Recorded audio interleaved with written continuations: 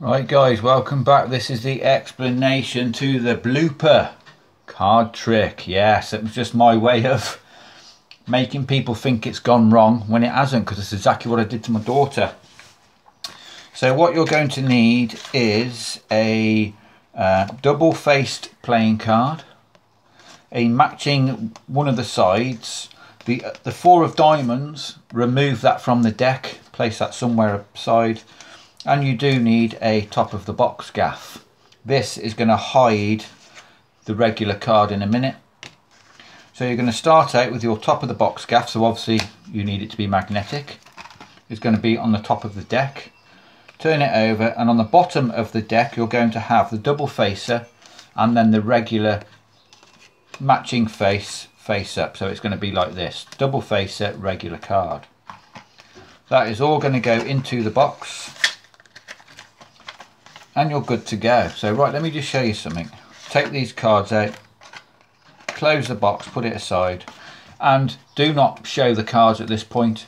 And just say, look, I'm going to riffle down. I want you to call out stop anytime you like, and we're going to find you a couple of cards. So that you're going to riffle down, they're going to call out stop. You're going to lift up at the break, take in this top section, turn over the bottom packet and drag off these two cards, placing this back on the bottom. Basically, you've just taken off the two bottom cards.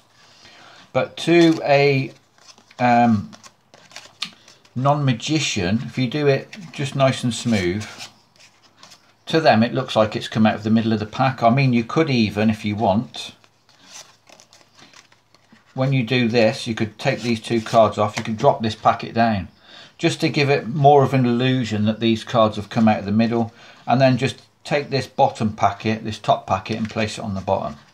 You'll now get your Sharpie, you'll hold the deck and you'll get them to sign the four of diamonds. I mean, you'll show these cards beforehand, sign the four of diamonds.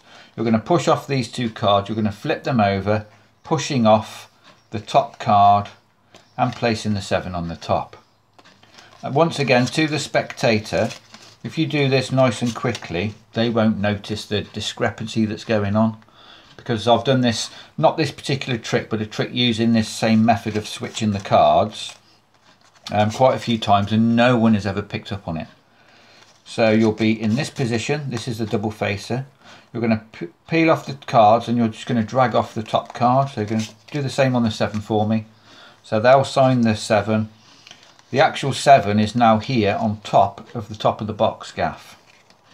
You'll now just say, look, we're going to take the 7, we'll place that somewhere in the middle of the pack, and we'll leave the 4 on the top. Square it up. You cannot show this 4 because this is actually the 7, but you're just going to pick up your box, do your little magical gesture. Top of the box gaff has now stolen that 7 of clubs, and now you can go into your patter about the cards of switch places. So if I turn this top card over, it should be the 4 of diamonds. Oh, for God's sake. This is just misdirection, letting them think you have cocked up because the 7 is still in the middle. Go through the packet looking for the 4 of diamonds. This is just a little bit of suspense, if we can call it that.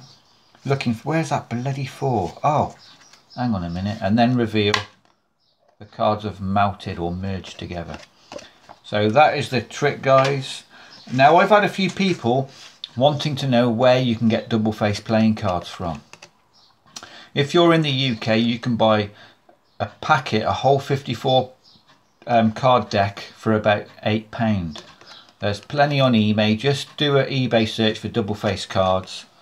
They are readily available. If you haven't got eBay, or they don't do eBay wherever, just Google search double faced bicycle playing cards. They will come up. I mean, I can get these for about £8 a packet, so do not be paying too much for these cards. You do not need to, just look around. So that's the trick, guys. So comment, subscribe, like, and come back tomorrow for another card trick. Cheers.